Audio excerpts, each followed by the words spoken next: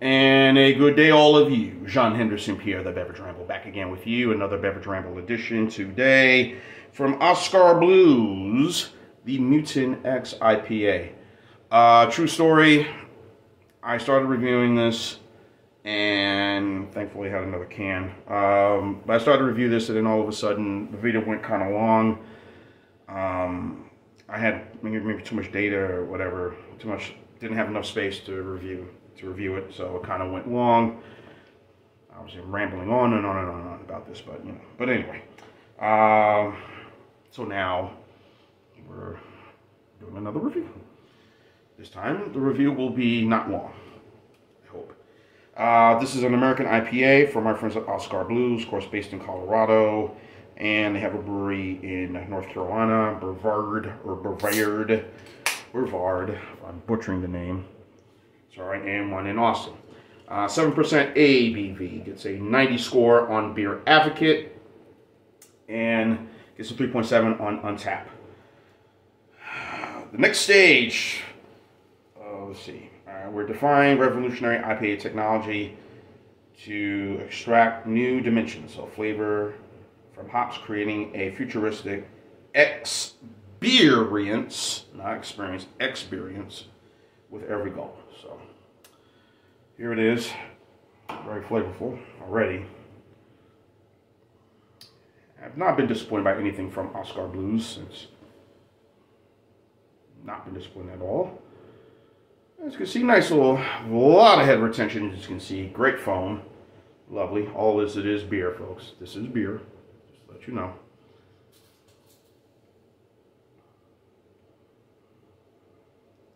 So me futuristic, I'm guessing the type of hops they're using, I don't know. Maybe Centennial, maybe Mosaic, Cascade,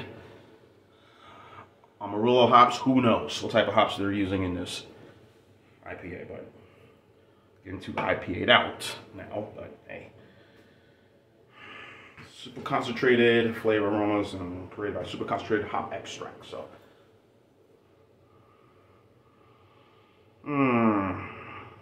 Citrus, definitely aroma, right on the nose.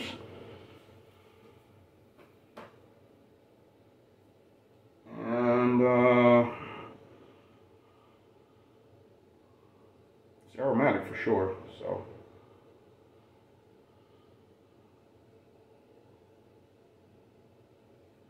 Not too bad.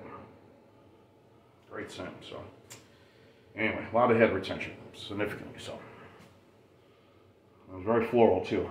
So let's have it. Cheers.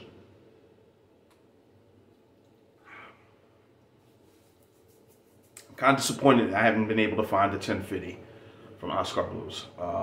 That because of its location, the brewery here was not far, Brevard, North Carolina. 1050 would be available, but that's not been the case now, going on year 2 since I moved up here. 2021, Christmas time, it was not here, neither was in 2022. 21. So, whatever. Anyway. Really nice, beautiful color, so. Kind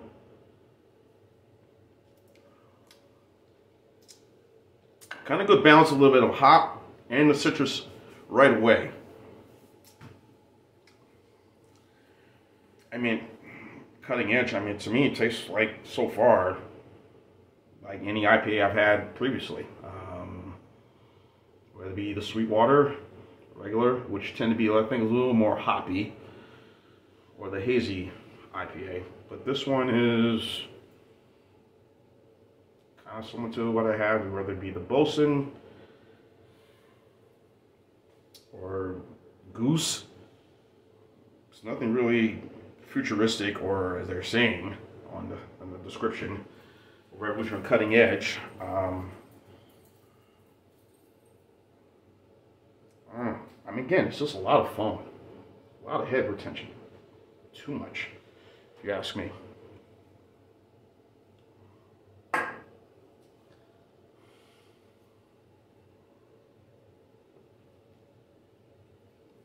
mean, it's good. But it tastes like another regular IPA that I've had before. What's changed? Not much. It's a good balance. I would say more hop, 51% more hops, 49% of the fruitiness in this. So it's balanced well. But this super concentrated hop extract, I'm not getting that at all. But in any event, Oskar Blues does a regular IPA, which I had, which was pleasant. I consider these, whether it be the session up until it goes to 8%, more session IPAs. Now, if we go from 8 and more, those are the big boy IPAs, and those are the ones that are say, "Ooh, watch out, watch out, watch out." So I mean, look, clever marketing, I guess, on their part by Oskar, but I'm not really seeing what's futuristic about it. Again, it looks colorful, looks beautiful, but it's a regular IPA to me. And I've had regular IPAs, Lagunitas, from Goose to, I won't say Celebration, that's more a bit stronger. But to me, this is a regular old-fashioned IPA. Whatever they're selling, oh well. And again, many of their beers I've had, of course, to me, the 1050 is just a jewel of a stout, imperial stout. Was able to get it when I went to visit my friend in North Carolina, my dear friend D. And also I was able to get the Goose Island Bourbon County Stout, but I was not a 2022 edition. I wasn't able to get the, and I said, okay, well, there's 1050, but I can't find the other 1050, nowhere to be found. So even here, so I don't have to go up to North Carolina, which I'll probably make another trip this summer to see her and her friend again, and her mom. Wonderful person, just cool people.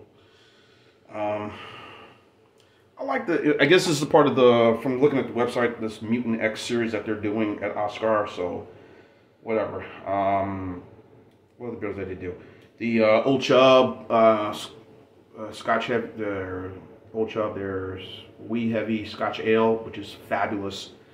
What else I've had from them?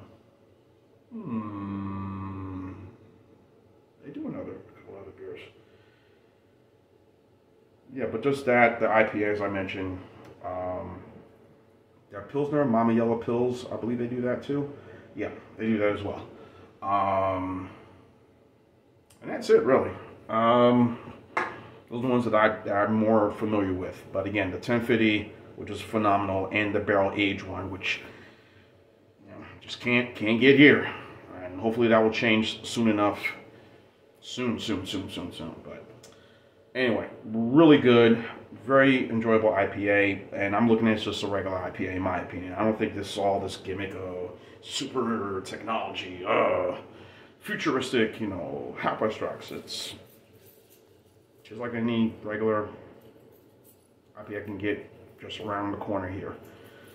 Or any of the Voodoo, the New Belgian Voodoo line, which is their Imperial or their plain Voodoo Ranger IPA. This what it tastes like. It's good. It was enjoyable. But I'm not looking at it from how they describe it. So I'm gonna go 8.8 for this one. This is a B+. Really good. A good balance of hops and fruitiness. So I would say, as I mentioned, 51% hops, 49% of that fruitiness.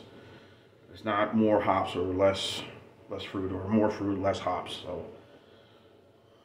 there you go. So 8.8 for me. Just like a standard IPA in my opinion. So yeah, I'm sure you may look at it differently, but that's just my view of it. So there it is, 8.8 B+ for the Mutant X IPA from our friends at Oskar Blues.